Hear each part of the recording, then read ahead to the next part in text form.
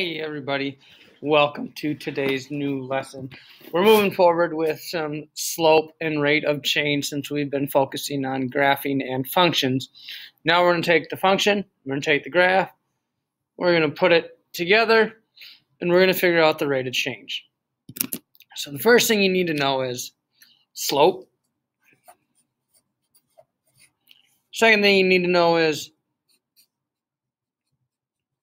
x-intercept. Third thing, y-intercept. And the last thing is called the slope triangle.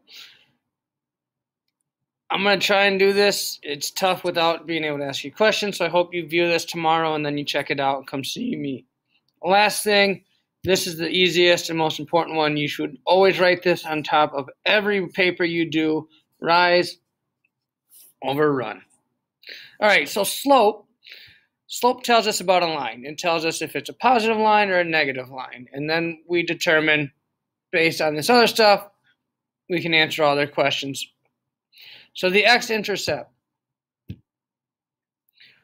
where the x or where the line crosses the x-axis. So if we have a line, this is x and this is y, and let's say this is, we go over 1, 2, 3 places, and the line comes like this.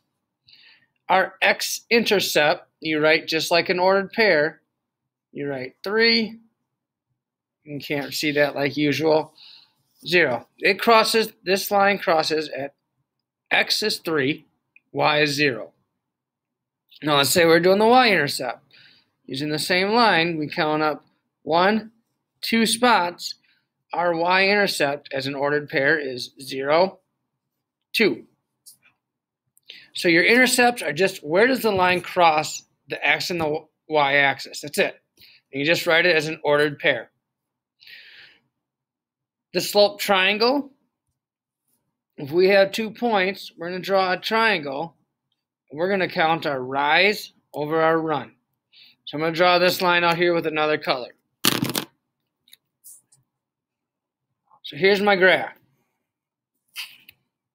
Okay, and our line is going to be here and here. So we connect our line. It's not a very straight line. Make sure your line is straight. Now we're going to do a triangle. Here's our 2 points. And we're going to draw our triangle. You kind of see I used one here. We're going to use green. And we're going to say we're going to go up. We're going to go over. So if we rise is up and down. Remember, if you go down, it's negative.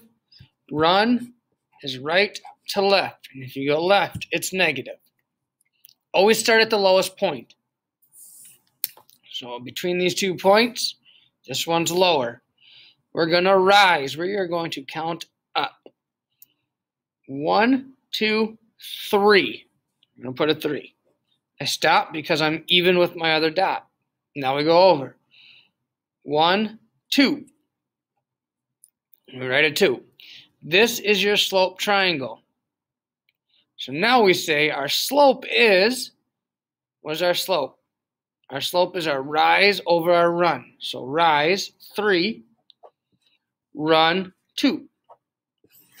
Circle it. So all I want you to do is you work on rising, write it over your running. You got to rise before you can run. You got to stand up before you can run. Okay. I'll see you tomorrow to answer your questions. If I can figure out how to stop this thing.